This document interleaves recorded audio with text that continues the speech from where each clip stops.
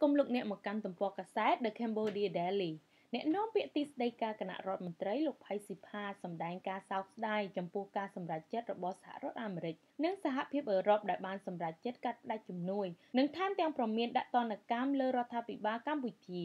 លោកផៃស៊ីផានបានសរសេរក្នុងទំព័រ Facebook របស់លោកចុះផ្សាយកាលពីថ្ងៃទី28 ខែកុម្ភៈថាចំណាត់ការរបស់សហរដ្ឋអាមេរិកនិងសហភាពអឺរ៉ុបគឺជាការមាក់ងាយលទ្ធិប្រជាធិបតេយ្យកម្ពុជាតាមរយៈជំនួយរបស់ខ្លួននិងការដាក់ទណ្ឌកម្មលើពលរដ្ឋខ្មែរដែលជាអ្នកស្រឡាញ់លទ្ធិប្រជាធិបតេយ្យពិតប្រាកដព្រមទាំងបង្ហាញពីកាយវិការមិនស្មោះត្រង់ក្នុងកិច្ចការកសាងលទ្ធិប្រជាធិបតេយ្យដ៏ក្មេងខ្ចីរបស់កម្ពុជាពីសំណាក់ក្រុមបរទេសទាំងនោះទៀតផង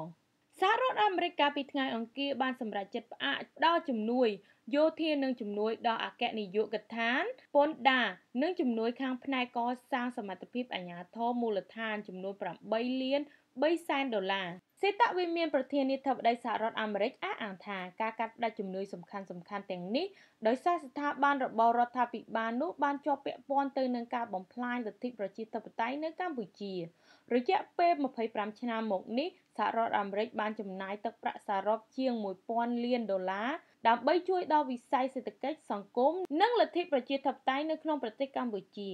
តំណាងរាស្ត្ររបស់សហរដ្ឋអាមេរិកជាច្រើនសាទរចំពោះវិធានការរបស់រដ្ឋាភិបាលក្រុង Washington ហើយថាការផ្តាច់ជំនួយទាំងនោះបានបង្ហាញឲ្យច្បាស់ថាទំនាក់ទំនងរវាងកម្ពុជានិងអាមេរិកកំពុងធ្លាក់ចុះដុនដាបយ៉ាងខ្លាំង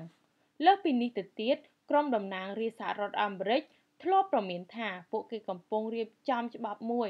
ដើម្បីជំរុញឲ្យរដ្ឋាភិបាលរបស់ខ្លួនបង្កក់ទ្រព្យសម្បត្តិរបស់លោកហ៊ុនសែននិងក្រុមគ្រួសាររួមទាំងមន្ត្រីនៃរដ្ឋាភិបាលក្រុងភ្នំពេញផងដែរហើយចុងក្រោយគឺអាចឈានទៅដល់ការបញ្ឈប់ការអនុគ្រោះពន្ធនាំចេញសម្លៀកបំពាក់និងស្បែកជើងទៅកាន់ទីផ្សារសហរដ្ឋអាមេរិក